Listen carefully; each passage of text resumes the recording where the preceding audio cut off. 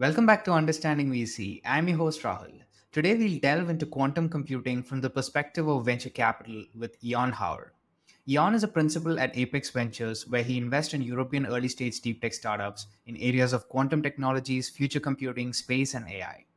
He has over 12 years of experience at the intersection of technology breakthrough and financial capital, and he holds a PhD in quantum physics from Heidelberg University. Now let's talk. Hi, Ion. Thank you so much for joining me today. Thanks for having me, Raul. Yeah, so I read about a Richard Feynman quote. Nobody understands quantum mechanics. I mean, tell me about it. It's not really easy to understand. It's true. It's quite counterintuitive at times, especially if you're used to, let's say, classical physics, from our macroscopic world. But Yeah, once you dive deeper into the microscopic effects of it, it can be quite confusing at first. yeah. I think it has to do with the probability thing, right? Nothing is certain. Everything is just a probability. Everything is. I mean, the confusion starts there.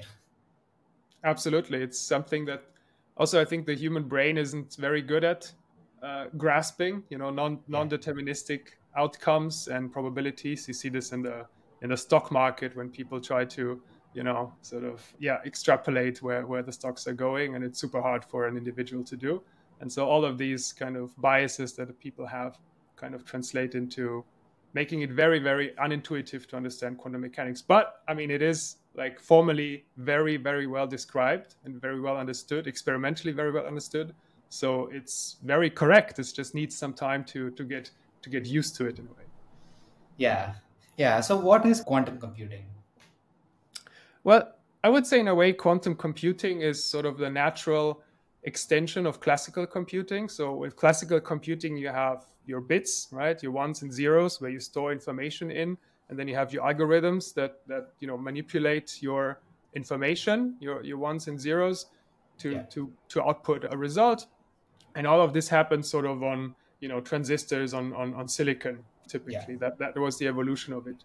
And in quantum, you have quantum bits, right? The so-called qubits, which qubits. are not just ones and zeros, but are basically, they can be a superposition of both. They can be both at the same time. This is where it already gets a bit confusing, but that's Yeah, just how it is if we accept that for a moment. And I think the best visualization for this kind of state is sort of this sphere, right? So you have a sphere where you have different states. For example, one can be at the top, let's say, of the sphere, the North Pole, and zero can be at the bottom. And so you can have pretty much everything in between. So that's kind yeah, of how you would visualize a qubit. And these things are very powerful because they can store much, much, much more information than a classical bit, right? But it's just an yeah, extension of that concept, really. And in the end, it's like, again, Feynman said, nature is quantum mechanical. So the actual reality is quantum mechanical. So it makes a lot of sense to use a quantum mechanical computer if you want to simulate or to calculate something like proteins or like biological matter and so on. So again, that's why I think of it sort of as a natural extension to the classical computing. And in terms of operations, so the algorithms that you have, the functions and the loops that you have in classical computing, now they become quantum gates, right? So you have operations that you yeah, apply to those qubits, and you need to sort of manipulate them, by shining lasers on them or a microwave or whatever. So there's different aspects of manipulating those qubits in order to make them do something, right? To yeah, simulate your drugs, to simulate your financial transactions, whatever you want to apply this to. And then the last part is really this sort of the infrastructure, because it's not just silicon, but there's like 5 or 6 competing possible hardware architectures, be it trapped ions, superconductors, neutral atoms, photonic systems. So, and this is where it becomes interesting because that's totally, I'd say, undecided for now. What are the sort of the winning platforms? I strongly believe there's going to be several of them. So there's not going to be a strong consolidation to only one, but maybe yeah. four. Who knows, right? This is still active research at the moment. Yeah.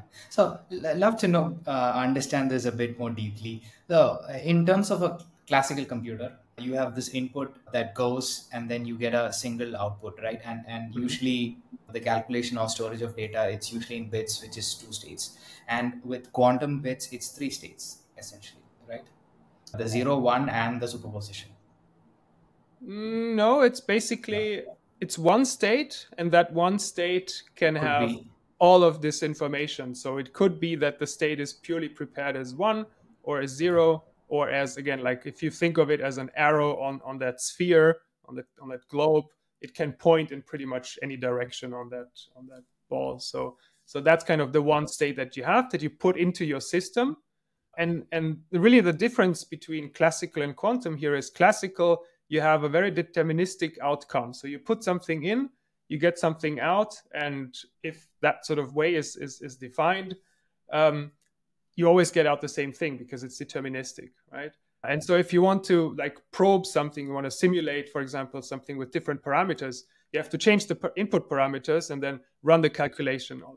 In quantum, it's different. You prepare your system such that it's very close to the environment you want to simulate, and then and that's the beauty of it. You only need to run it once, because all of the different scenarios, the different parameter settings are kind of embedded in that one calculation, right? And it gives you the result. The only thing is, and that is again something to understand, is that the result is not deterministic, it's probabilistic. So if you run the same thing with the same starting conditions, you might get a little bit of a different outcome. So you need to run it a couple of times to just get some statistics on, what's the average outcome, what is the spread of it, and but that's still much more efficient than the classical approaches, is just running it millions and millions of times. Yeah, so you're essentially putting all the input variables at one go, and then you're expecting this to come up with a number of probable output, right? Exactly. Yeah. Uh, this is where I lose it. How does this happen? Well, I mean, the state itself, that's quantum mechanics, right? You have Schrodinger's equation, Yeah. you have a formalism that explains how these states change.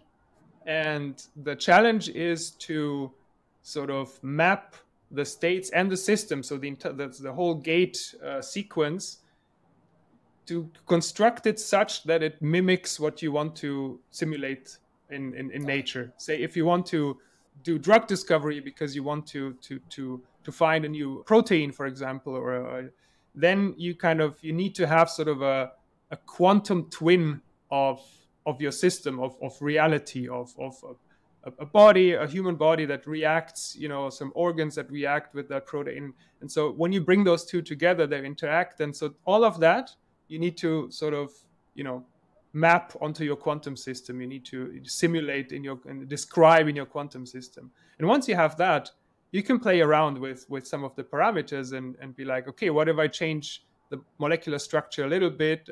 And then you don't have to do this in the lab anymore. So that's where you can have, like, you know, drug discovery times cut by half or less, and costs cut by a factor of 10 or so. Yeah, yeah. And you also mentioned there are like unless in the case of classical computers where which is silicon based, there are like multiple approaches for quantum mechanics. What are like some of the more popular ones? I would say the most popular one that also gets the most attention is the superconducting one that IBM and Google are developing, just because it's also closer to silicon in a way. So the way, like, this is CMOS architecture. So the way that these things are developed are sort of more, let's say, a bit more incremental or closer to the classical computing infrastructure. But there's like completely different systems, for example, trapped ions, right?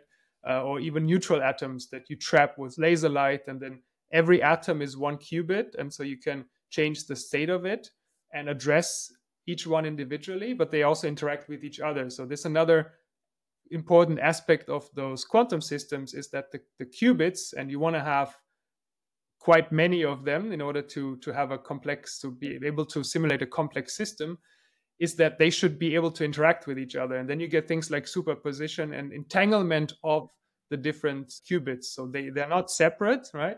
But they very much interact with each other, like nature does as well. So having a long range interaction across, let's say IBM published 400 and produced 433 qubits, out of which not all are like, let's say, useful, and they're not all fully entangled, right?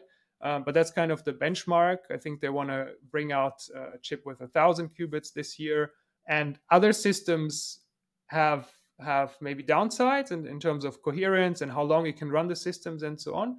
But atomic systems you can build today with 1,000 qubits, and they have long range interaction. So all of these different systems have advantages and disadvantages, and I also believe that they will have different application areas, for example. So there are some systems, for example, the superconducting ones. Superconducting means it has to be cryogenically cooled, right? A really, really low temperature, which requires a lot of energy. You don't put this in your house, right? It's like this basement type of super sealed and high maintenance device that you can use then for something like cloud computing. So someone else can have access via the internet in classical means. But there's also other systems that potentially can run at room temperature. And so just looking way, way forward, you can think about a sort of a personal quantum computer, or even like a business one in a smaller setting that you just have somewhere in a room. So, and that becomes much more feasible then. And so that's how I can see different architectures really coexisting for a very long time. Yeah. So I was reading about this, I think a McKinsey report. They mentioned that, maybe we only need like 4,000 or 5,000 of quantum computers or something for everyone. I was like reminded of what exactly we said about classical computers, right? We said that, the world needs only like few computers. And now we have everyone has one. Yeah, there's also one interesting tweet that I saw from Robert Blackwell. He's a partner at Y Combinator. So he was talking about lack of the lack of coherence. It happens especially with quantum computers when the temperature increases, right? Mm-hmm. And there's also talk about noise. But then he asked a question whether gravity has a role to play in this, like in the sense like if it's 0G, would there be like a better coherence? Any thoughts on that?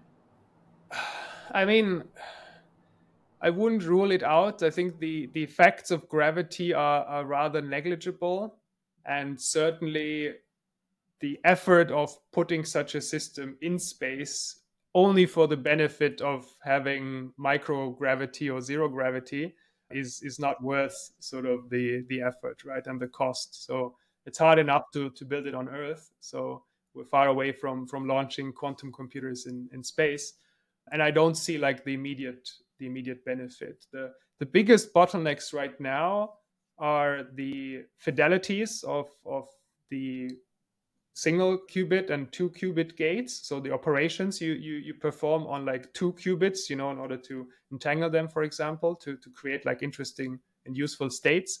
That fidelity is still not where it needs to be. So it's something like, 0.99 something 8 or so, when you need to go to like 3 or 4 nines, right? So 0.99, basically 99.99% accuracy, that when you do something, you don't break up the system. And that's kind of we take for granted in the classical world. There's still a fidelity. It's only so almost perfect that we don't care about it. If it's only 99.98% or so, that effect compounds, and you need to have like thousands or millions of gate operations. And then at the end, you get like a very messy state that you can't really use anymore. So that's what we need to do now, is to get better addressability of the qubits, better hardware control, and so on. And I don't think gravity is a limiting factor, but more like isolating the systems from outside radiation, from vibrations, and so on. That's maybe a much bigger effect, the vibrations you get from like a tram going past your lab and so on. Yeah. So besides the temperature, I also read about noise. So I was curious to know what noise. Is this a sound or something else? No, it's a thermal noise. I mean, if you're never at absolute zero and in the ground state, so you always have some excitations of the system. And if, for example, because you have to imagine like the chip is like cooled to what 0.1 millikelvin or so. It's like really, really cold. but it's connected to the outside world, right? So in every stage, you need to sort of cool the system a little bit, because at some point you will have a classical connector that you plug in at room temperature.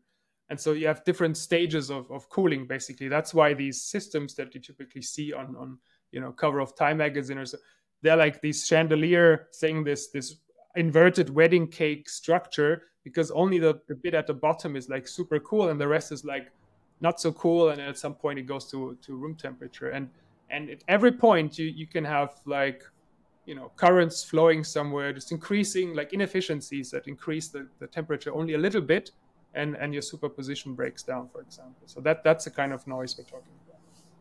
Yeah. And now let's talk a little bit about the history, right, and where we are right now with quantum computing. I mean, I just read today that Richard Feynman was the one who actually coined the term quantum computing. Would love to know a little bit more about the history and the progress that we've made so far.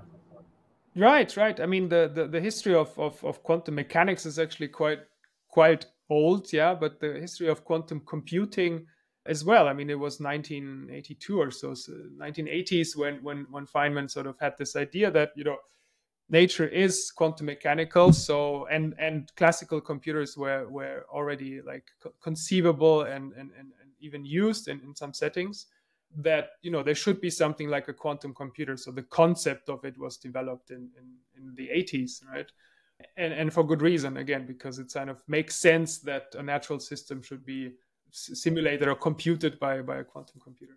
But then it took a long time. And what we're talking about today, typically when we talk about quantum computers and even things like quantum communication and sensing, is that's sort of the second quantum revolution, right? But there was a first quantum revolution when quantum mechanics could be made very useful in the 60s, 70s, with the advent of lasers, for example. And then let's fast forward to the 90s. Everybody had like a Discman or like a CD player and DVD. That's all quantum effects, right? That you need to understand and commercialize, like make usable for a large scale application. And that's already, and there we take quantum for granted, but we shouldn't. That's already quite quite magical, that you can have like a pocket, like a laser pointer and all that stuff. So that's already quantum in a way.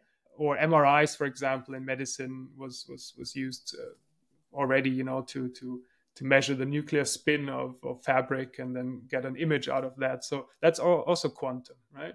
So quantum has been with us in an industrial and in a commercial way for a long time, for decades now. It's only now that with the second quantum revolution, we get into a stage where we can actually manipulate these systems. Like I was talking about single atoms being a qubit, and then you can shine laser. It's like we have very, very like unprecedented control over these systems. And that's kind of a step function. That's why people call it the second quantum revolution. Yeah, and this happened in 2019.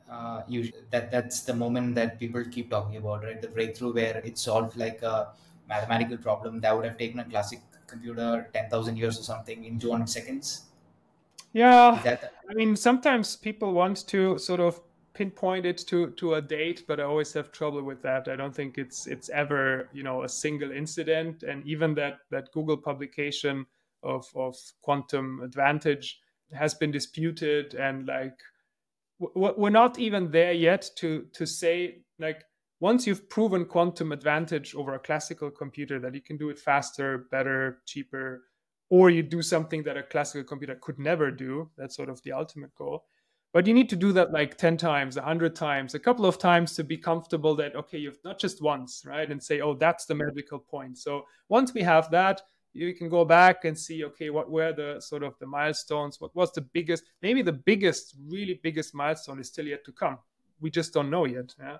And so going back, I would say even in the 2000s and 2010s, there were like, gradual improvements, incremental improvements that all sort of played a role in getting us to where we are today, right? So we're all standing on the shoulder of giants. It's not just that, okay, one time Google turned it up and that was the magical moment, but it was a breakthrough, moment, and it kind of very important, but not the single one, and not the only one. Yeah, I think they built on top of the research of two two physicists who were like working at IBM, and they had actually theoretically proven this in 2004 or something. I mean, again, I would say even today and a couple of weeks ago there was another claim and so on. It's not, yeah, it's still not undisputable, right? You need to get to a level where there's just no way that people are doubting it. And at this point, because it's also a commercial thing, right? It's a bit Yeah, like IBM versus Google, and they're like, okay, who, it's a bit of marketing, claiming something that you achieve, because they've also, I mean, and to be fair, I mean, they're the ones that put a lot of money into the development, so they also want to reap something in the meantime. So I get it, but scientifically we should just be a bit like cautious and observe and see, and at some point this will for sure come up as a milestone in the quantum computing history. yeah, But I wouldn't say that it's sort of the emergence or the advent of anything. yeah. So, what are the potential use cases, commercial use cases, that is? Oh, there's so many, because it's really, I mean, if you think about it, it's a platform, Yeah, it's an architecture, sort. right? It's not just one single thing, but it's just computing. And so what are the Yeah, use cases of classical computers? everything. Us So, I recording this think, podcast here, right? It's yeah, everything, right? That's the yeah, point. But let's say most naturally, again, and like starting from a logical point, is that quantum computers can be used to simulate quantum systems, like natural systems, like drug discovery or protein folding, and all the, like, life sciences is certainly a field where cancer treatment and so on is like finding new vaccines, and all of that is you can simulate if you have your quantum twin of the world. That will have a huge impact that classical computers cannot do today. And to me, this is sort of the most natural, most intuitive area. But there's other areas like logistics, for example, which are purely, I would say, digital in a way. I mean, it's a mathematical problem. The traveling salesman that has like 20 cities and he knows how far they are apart, but he doesn't know what's the shortest route, so I can visit all of them and get back to where I started from. And yeah, and this problem is like super hard. It's like NP hard challenge to tackle, and it's very, very difficult for quantum for classical computers. But quantum computers can do this very well. Like if the infrastructure works, but in theory they can do this very well, and so you will have that sort of improving train schedules and traffic control in the cities and all of that things. And also in the financial industries, yeah, you can do pricing, option pricing, for example. You can do faster and more more efficient, accurate. more accurate, and it costs you less to do it once the systems are stable enough. Because again, all of the different parameters, because there's so many dependencies in pricing and option, all of them are kind of embedded into the system, and then you run it. Whereas classically, you need to make sure that you don't forget any dependencies on the outside world. So that's where quantum computers really excel. So also in the financial services industry, huge potential. Yeah, and in terms of quantum computing's like ability to disrupt the existing status quo, I think one area is cryptography, right? So these computers could easily make the existing cryptography standards like not viable anymore. Absolutely. I mean, if you look at the RSA encryption today, um, basically everything which is encrypted today, you will be able to crack with Easily. a powerful enough quantum computer, right? So this is why people are working on two things. One is quantum key distribution, so cryptography on a quantum level, where it's like mathematically proven that it's absolutely secure. Yeah, as I was saying, yeah, by measuring it, you change the state, and so basically that someone eavesdropped. And the other path is, of course, like post-quantum cryptography, which actually isn't quantum at all, but it's just finding the next algorithm, classical algorithm, like the successor to RSA, that enables you to encrypt your data today, such that it is, at least for a while, it's sort of unbreakable by a quantum computer until the quantum computer gets so powerful that it can break even that. So that's kind of a race, right? That's always going to be a race. And there's always going to be the need for the next sort of generation of encryption algorithms. Whereas something like using the quantum nature to encrypt the information, there's no, I mean, to our understanding of the world and quantum mechanics, there is no possible way to encrypt, to decrypt that, or to break that ever. So you don't get more secure than that, right? And that's obviously important for defense use cases, governmental information, so really highly classified information. But it can become sort of, yeah, an area that also telecoms and enterprises go into, and they want to have their data really secure, like strategy or just important company data. And in terms of like factors limiting the space in terms of commercialization, what are those? Do we have enough talent? Is the tech the limiting factor here? And yeah, I think we should also speak about the whole productivity paradox, right? The cost of adopting this is going to actually increase the cost, so it's going to make it less productive. That makes it less likely for a lot of use cases or a lot of these companies to adopt this, right? So Right. I mean, but that's always the case with a new, especially with such a disruptive technology. So in the beginning, I mean, still not many people, I mean, really make money, net profit. So there's still a lot of investments going in. There's some benefit coming out already. I think the biggest benefit, at least for enterprises, is to start taking it seriously and digging into it. Because if you wait another 5 years, then it's too late, right? And too late, because yeah. if you wait until it's like, a commodity and it's foolproof and it just works, and then start to really think about, how can I use this for my business? What does it mean for me? How do I even, program a quantum computer? Like programming it is really, really different from just working, in computer science with Python and so on. So nowadays, and it's coming back to talent, is basically you need someone who is a good programmer and a quantum physicist at the same time. So you kind of need to have both. And this is going to become simpler, as quantum programming languages become more and more even abstract, but just more user friendly, let's say. But still, at this point, if you really want to, and how do you know if you really mapped your quantum system to a real world problem or not? You need to understand both, right? And understand how to do that. This is very difficult for now, and I think so. Talent is certainly a limiting factor. Where I would say even, I mean, Europe is far ahead, at least the European Union, in terms of graduates that have sort of a quantum related background, even like way ahead of the US. And I think that's, at least for Europe, it's kind of a big plus point. Yeah. There's some other downsides that we can talk about in terms of funding, but in terms of talent, I think that's a clear USP. Apparently, University of New South Wales, they started a grad program dedicated for quantum computing. Yeah. Yeah.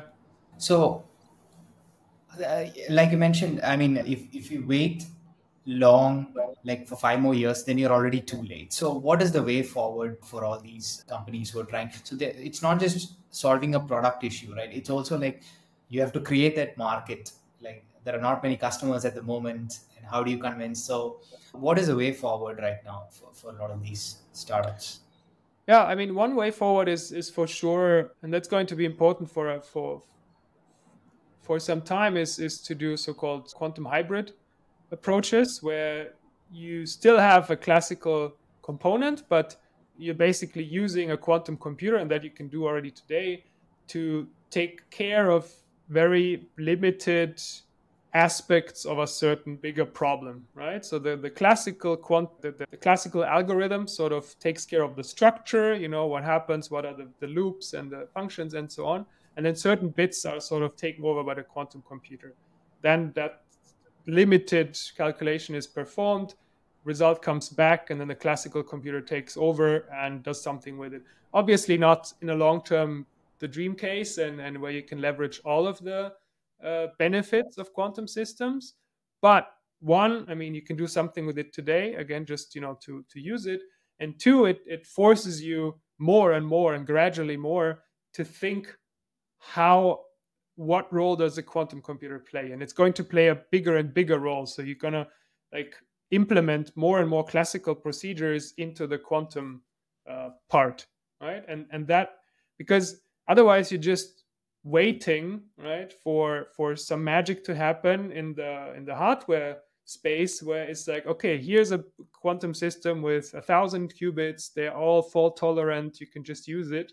And then, okay, what do I do with it now?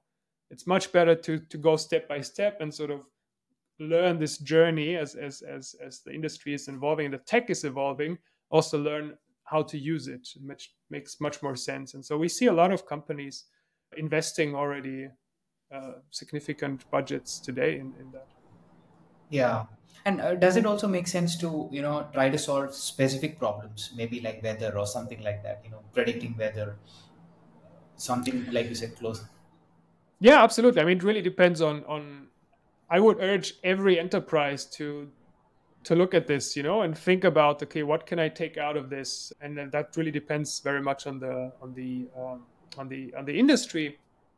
But just thinking, what is the benefit of quantum computing for my personal business, and then have at least some like a team or so dedicated to just exploring this, like companies are doing with AI, obviously, and that's the right thing to do.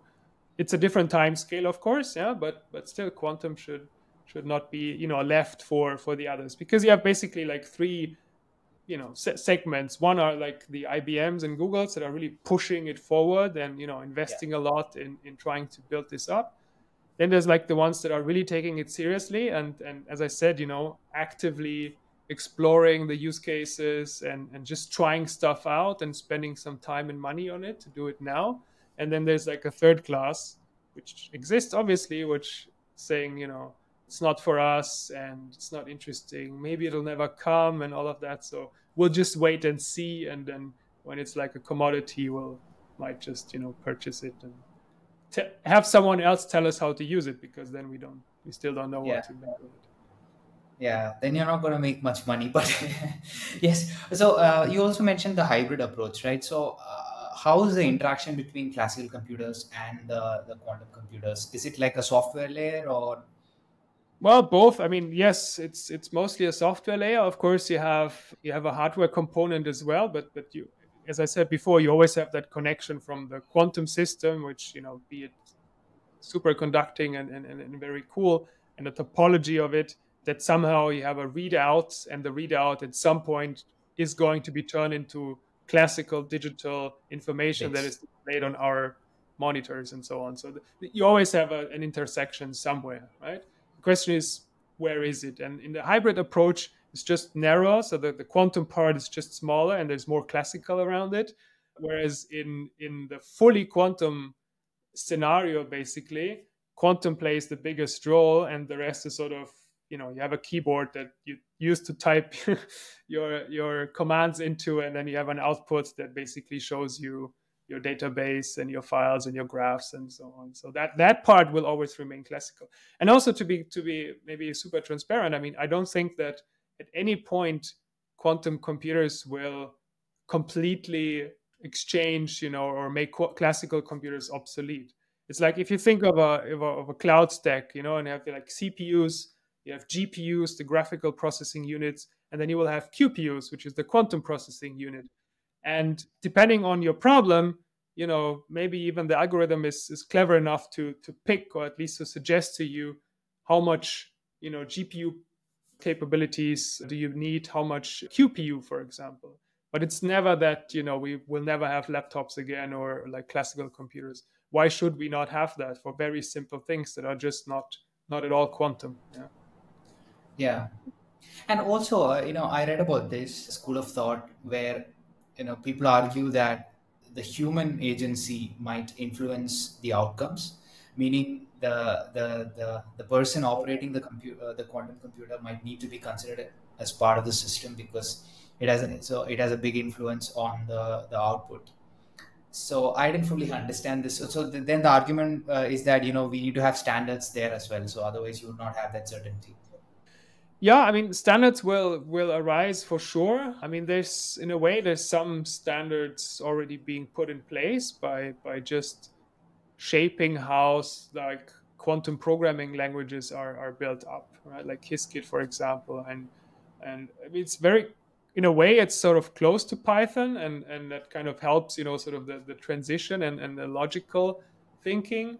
But there's many aspects that are just plain new, and for example, you need to know much more about linear algebra and so on, and matrix multiplication, and so it's a different kind of thinking, and the people that are thinking about it and using it a lot, they will obviously influence where it is going, and the development also of the software part of it and the programming languages. So that's kind of an effect. In the end, of course, we need to get to a state where it doesn't really matter, like if for example, if you have a website, right, of course, like the design will be different whether you or I make it, but overall the security should have a basic requirements, or should just the what it is used for and how you interact with the website should be fairly standardized, no matter whether you do it or I do it. So at that point, we've already come to a conclusion that that's how it is. Or if you upload an app to the App Store, there's sort of certain requirements just to make it a bit more homogeneous and make a bit more expectable. Where do I expect the button, or what how do things work? In the quantum world, this is still like super open, because no one has, and there's not one person that's going to decide it, but it's just going to converge. And so the people working on it will have a big influence in setting some of those de facto standards, even if it's not not regulation or anything. It's just things that just grow into being, and at some point they're just, okay, this is how we're going to do things now. Yeah, yeah. Yeah. And now, from a VC point of view, is this emerging tech really VC fundable in the sense? I mean, like you already spoke about the existing incumbents, like big companies, big tech companies like IBM and Google spending Mhm. a lot of resources, and there are also, my understanding is that there's also startups who are well funded, and who already has like a lot of platforms already in place. So then, is there opportunity for new startups to come in? If yes, where are those opportunities? So let's say, I mean, there's hundreds of startups in the quantum space globally, and for good reason, because there's a lot of opportunity. Also, besides the incumbents and the classical, the big players, the field, I would say, of quantum computing, especially on the hardware side, is sort of closing up, because there's already quite a few big ones, well funded in the US, public companies and so on, like IonQ, Rigetti, and some others. So that becomes more and more difficult to come up with a completely new hardware architecture, and just start now. That kind of seems a bit late. But up until recently, a couple of, let's say, years or even months ago, there were still opportunities. So it's not ruled out that there's still opportunities. I think the bigger opportunities are for sure in the communication and sensing part, especially early stage. If you want to invest in an early stage, seed Series A company today, your better bet would be to go with one of the communication or sensing startups. At the same time, reality is that the quantum computing part of, let's say, the overall quantum technologies ecosystem is also where most of the money lies, right? And most of the funding. So it's disproportionate by a factor of 10 or so how much money goes into quantum computing. So as a VC, it's always the question, what's the journey? So there's going to be growth funding required at some point. Where does that money come from? I mean, there's huge governmental programs as well. There's tens of billions of dollars worldwide allocated and committed by governments for these kind of programs, for quantum technologies. So that's one sort of funding source. Just governmental contracts, like the DLR, for example, in Germany is handing out. And so that makes a lot of sense. But just know that, yeah, if you start today with a quantum startup in let's say communication sensing and so on, you have to think really big, like about the size of the market, yeah, and where this can be going, because the exits, let's say, might not be as large as a startup that really builds up an entirely new hardware architecture. Yeah. And has there been any exits? So I think I've read about IonQ, which went public via SPAC, but then it didn't do well. So has there been any exit?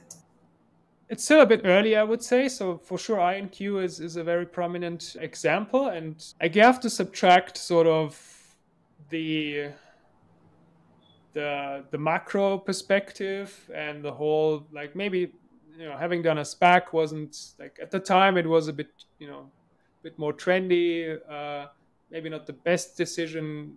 It's hard to say, what the alternative would have been. At least with that path, they could secure some funding, but it doesn't mean that the underlying tech or what they're developing isn't good. So Yeah. they're still making good progress. So I certainly not write them off for sure, but it's not the time hasn't come yet for the sort of the bigger consolidation, or like larger companies buying off, quantum startups and so on, just because it's all still very early. So, and if you compare that to a sort of classical VC 10-year fund life cycle, that is of course a challenge, right? That is a challenge because you do something, You need which is, exits. yeah, you need an exit, but you also want to fund something and then create a company which is like disruptive. And Yeah. in that area, because we're not talking about e-scooters, we're not talking about 10-minute toothpaste delivery. This kind of innovation takes much longer than let's say a business model innovation or so. So things take time. There's still ways for every VC at every stage. If you're super early, like pre-seed, seed, for example, then you can do secondary. So you don't even need to IPO or sell the company. You can just take some money out, give it back to your LPs, and then maybe you find a way to, I don't know, with the follow-on fund or so, to still, retain a share in that startup if you really believe in it and you just want to stick with it for longer than 10 years, let's say. There's possibilities to do that. But yeah, it's something to keep in mind. Yeah. Yeah. And some deep tech funds, they have 12 or 15-year funds. So that also probably makes sense.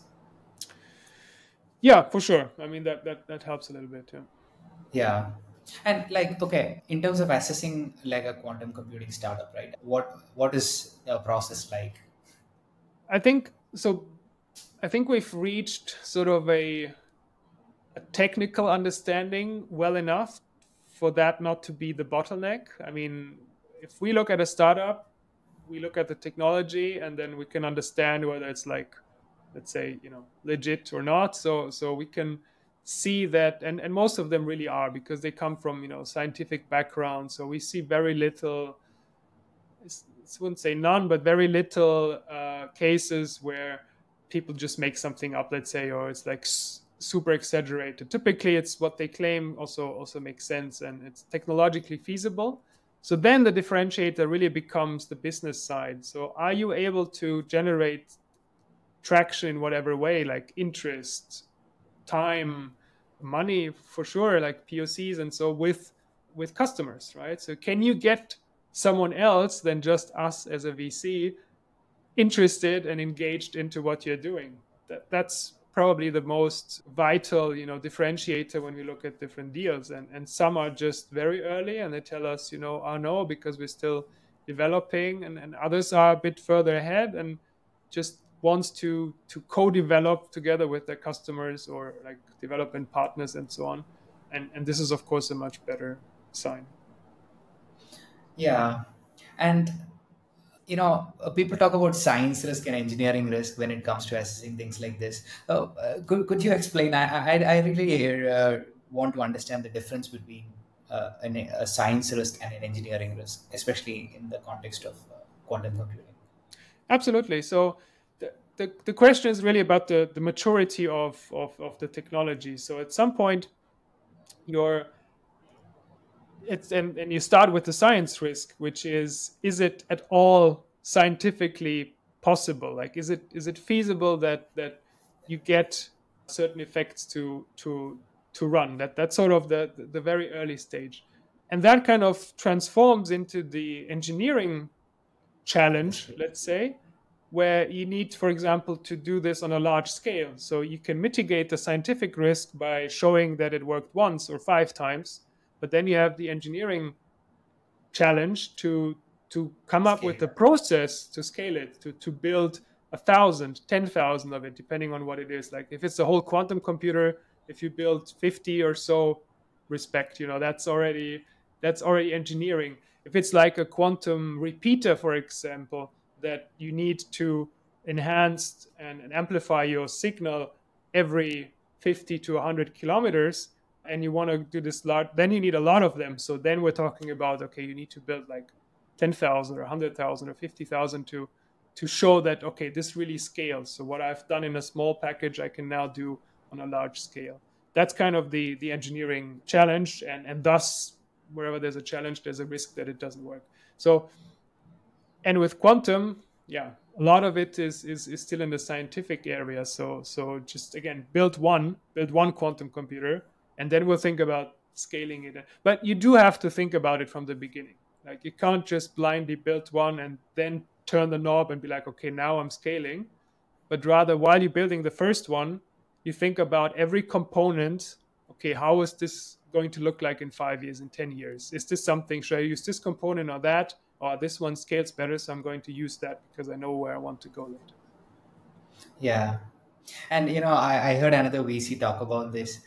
Usually the founders operating in the space are from scientific background, and like you said, you know, then scientists usually operate with a mindset of doubt.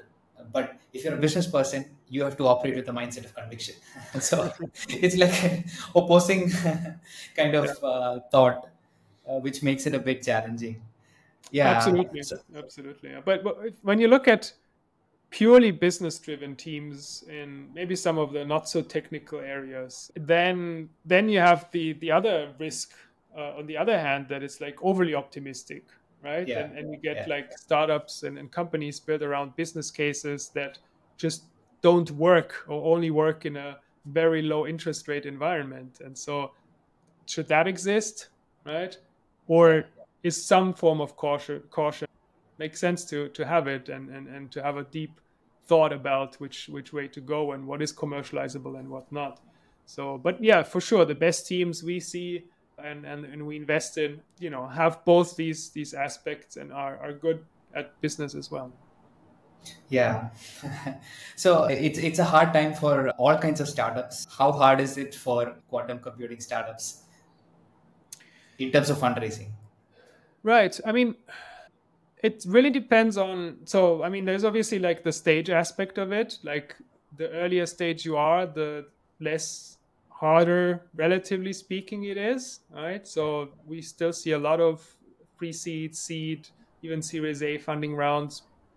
Sure, at different conditions than 2 years ago, but then also 2 years ago was like an anomaly. So there's still activity. And also if you compare it to, because it's deep tech, and you compare it to some, let's say, shallow tech startups that are having a much harder time, like if you're a fintech right now or so, it's even harder to do. So in that case, it's relatively good compared to other possible scenarios.